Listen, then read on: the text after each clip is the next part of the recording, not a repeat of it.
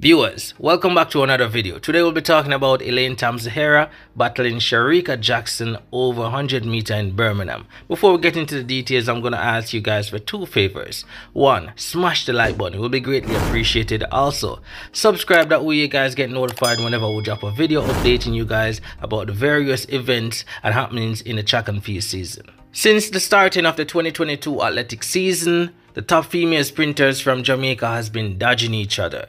Persons think that there is a mind game going on. However, the mind game will commence on May 21st. That's in Birmingham, where Elaine Thompson Herah will go head to head with Shericka Jackson in a Diamond League race. Both athletes have already run a 100 meter race this season. Elaine Thompson Herah with an impressive 10.89 and Shericka Jackson with 11 second flat.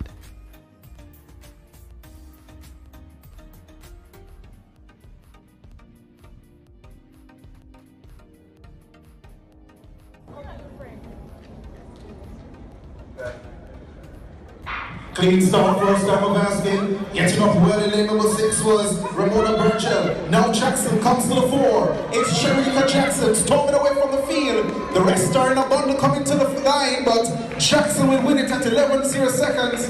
Definitely looking forward for this showdown. Also looking forward to some faster times from both athletes. Comment in the comment section. Do you guys think Elaine Thompson Herah will attempt to break the world record going 10.4 or even 10.3 this season? Let me know in the comment section. And how fast can Shericka Jackson go?